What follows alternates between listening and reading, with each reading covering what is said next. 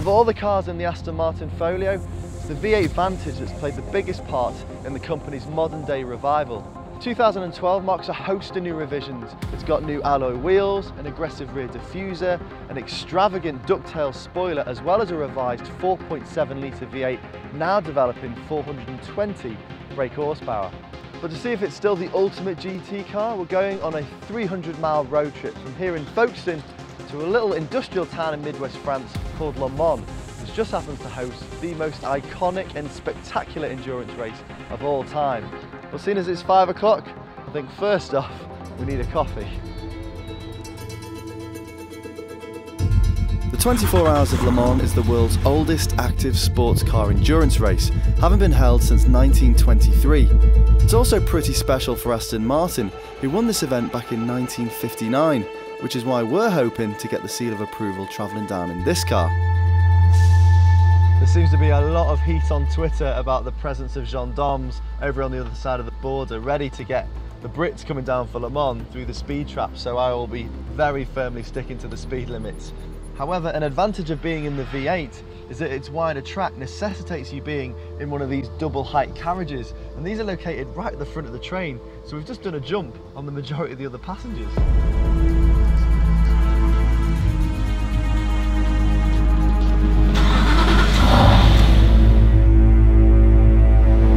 Resisting the temptation to blip the throttle. Oh, just once.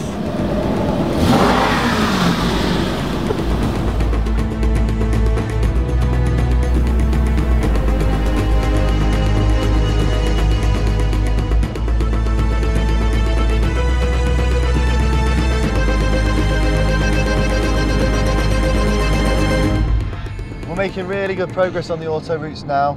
The more I'm driving this car, the more I start to appreciate the craftsmanship. It's just beautiful. Plus all the interaction of the controls. I know there's a tendency for sports cars now to adopt automatic gearboxes for ease of use and what have you, but I just think the simple pleasure of having a really sweet shifting stick shift in a car like this is abundantly clear. You just find it so rewarding when you can match one of those red line upshifts or a heel and toe downshift. And as a present, you're almost given that amazing V8 soundtrack. Just listen to it, it's just off the scale.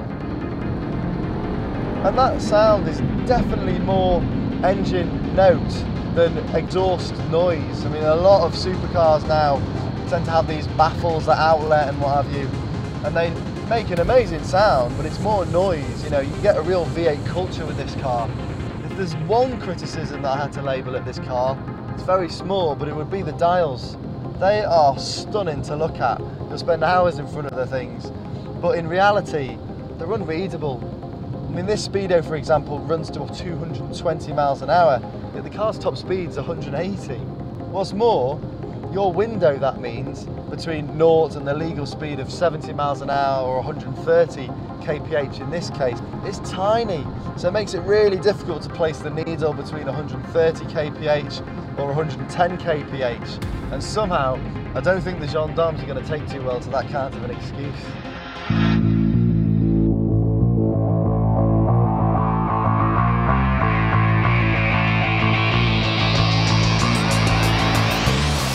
Both British teams and drivers have had great success at Le Mans, and more than 50,000 British race fans come down each year hoping for more.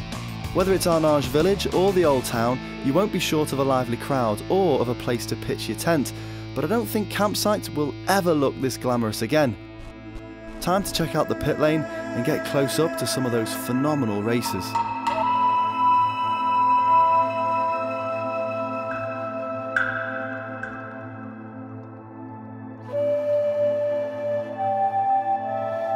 The challenge with endurance racing isn't whether a car can successfully complete a fastest lap, it's whether it can complete 350 or more consistently fast laps.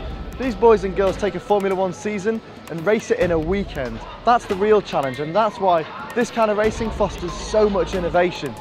In terms of the competition, you've got 3 categories really. Le Mans Prototype, split between LMP1 and LMP2. That's where the Audis have been dominant for so long. Then there's the Grand Touring Endurance category, which is where Aston is competing. Again, split into 2 camps, GTE Pro and GTE Am, which only allows 1 professional driver.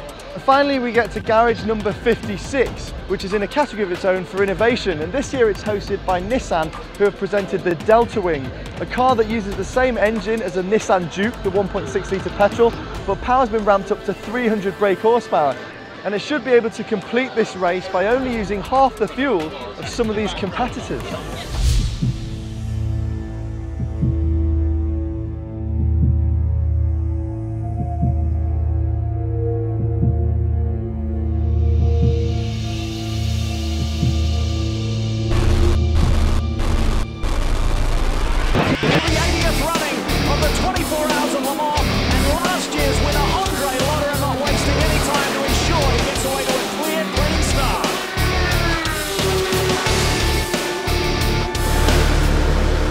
While the Audi LMP1s bear no resemblance to the Audis we see on the road, the Aston Martin GT races start with the same chassis as the regular V8 road car.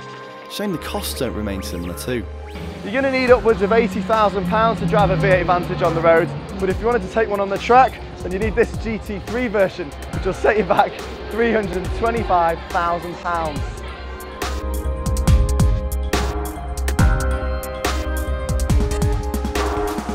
We're a few hours into the racing now, and as you can hear, the noise is absolutely off the scale. If you're going to do this, you definitely need ear guards, and don't even think about sleeping for the next 24 hours. In terms of the racing, it's really tight. We're already seeing loads of changes of position and a few accidents as well. But the atmosphere just hasn't changed. I thought it would peak at the start, to be honest, but everybody's still well up for it. And we're all really looking forward to the daytime turning into night, because that's when the racing gets really competitive and all the drivers have to really dig in.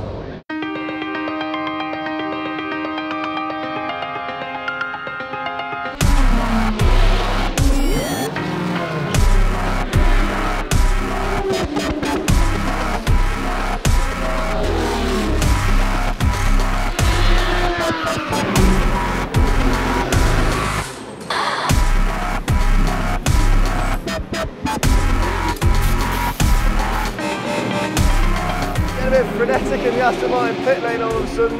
Stefan's just come in with a punctured tyre, hence why you've got the Michelin man there that's assigned to every race team checking through the tyres now. It also means that Darren Turner, the British driver, has gone in a little bit early, so he's lost out on a little bit of sleep and had to jump in the car, unbeknown to him really, 20 minutes before his shift was supposed to start. Behind the scenes of Aston Martin racing, car number 97 also has 10 spare sets of rims, and all these different tyres from these slicks. There are 3 different compounds of slicks that they work with, which is what they're running on now because it's night and the temperature's quite cool. But they've also got wets and full wets. And if it goes really wrong, there's even some 2 spare sets of engines.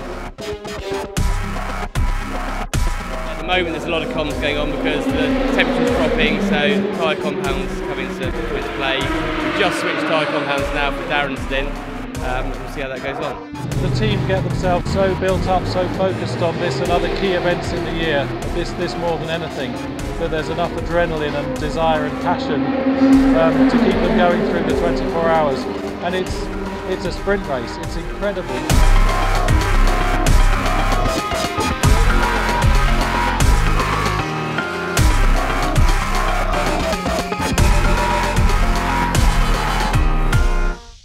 The night hadn't been a sprint, it had been about survival. Usually I'd be reading the papers on a Sunday, but coming down the Porsche curves, watching cars go around 130 miles an hour is much more fun. 24 hours since this epic race began, Audi had again displayed their dominance at Le Mans with an emphatic 1-2-3 on the podium. It was their 11th victory in 13 years and the first ever win for a hybrid-powered car.